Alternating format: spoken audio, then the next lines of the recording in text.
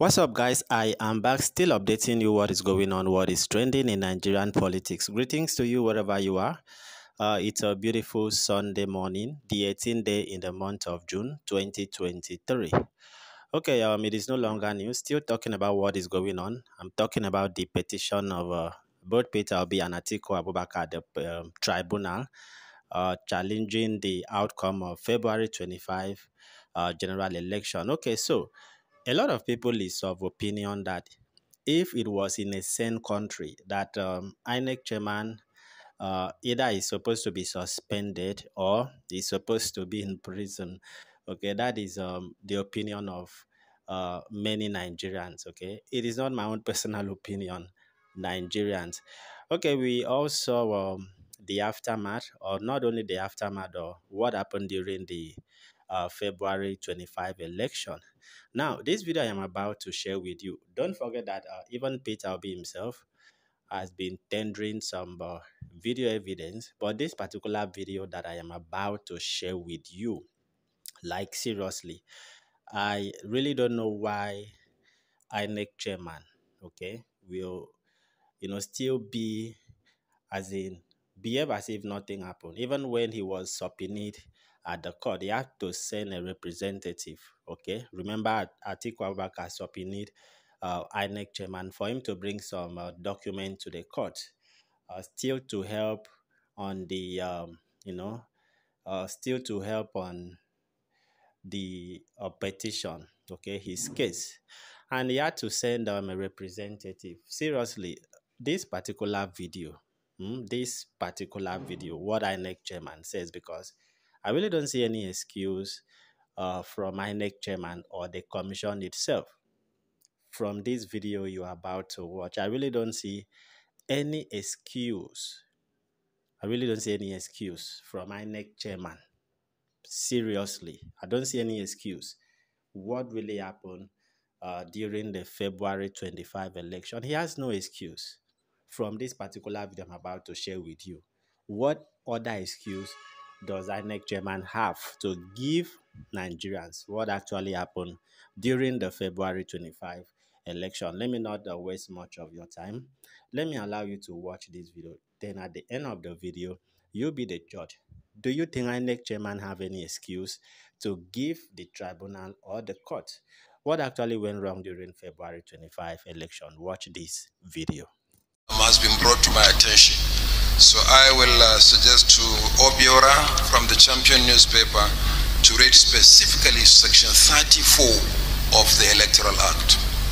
So I go to the first question or each set of issues raised by the reporter from Channels Television.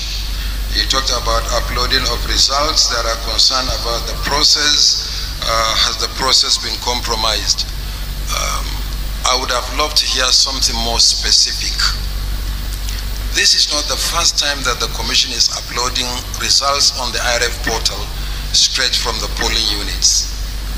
We started this in August 2020 in the Nasarawa Central State Constituency by-election.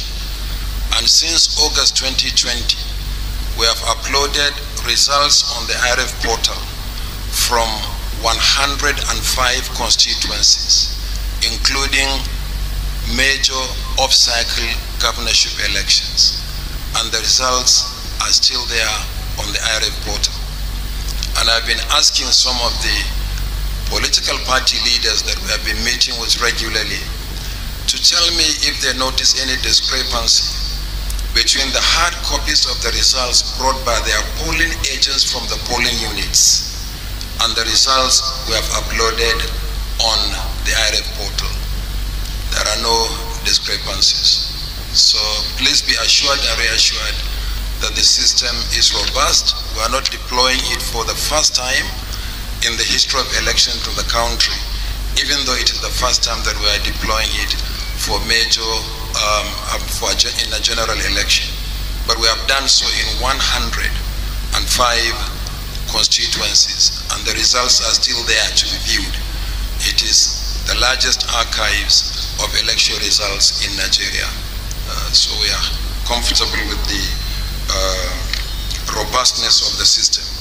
But like all web assets, we'll continue to improve and fortify the assets. We'll continue to improve and fortify. We know that there will be tremendous interest in the general election, tremendous interest. And therefore, we have taken steps to ensure that the system accommodates as many voters as may wish, as many interested individuals as may wish to access the portal. It has the capacity to dynamically expand to accommodate at least 200 million views at a time, because we know that there will be interest in Nigeria and outside the country. And we have worked on that actually to see. We expect that because of the interest, a large number of people will be interested in the portal. But we also reckon that perhaps 200 million will be adequate for the views or hits on the portal on election day. So be rest assured that the system is as robust as it can be. Secondly, you said that civil society groups raise concern about the possible challenge regarding the announcement of results on the social media. And what is the Commission going to do? It's basically a plea. The Commission does not support censorship. We believe that the best antidote to fake news is greater openness and transparency, and will continue to be open and transparent. But I will appeal to citizens and those who operate on the social media to also exercise discretion in what they post, because electoral issues, particularly results of elections, are very, very sensitive indeed.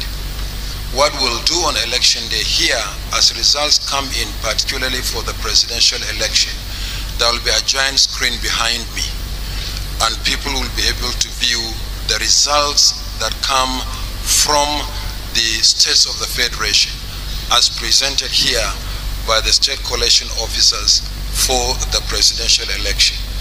They will ultimately present the results to me as the returning officer for the presidential election. So we can only appeal for discretion on the part of those who may wish to peddle false election results. Respect the laws of the country. It is only the Commission that has the final authority to announce results of election, and this is a matter of law. So it's appeal rather than gagging and censorship, because even if we want to censor, what capacity do we have to censor?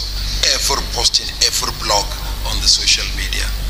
But as a countermeasure, there will be a screen behind me, and the screen will be projecting the results on state-by-state basis, and for each state on local government by local government basis on election day.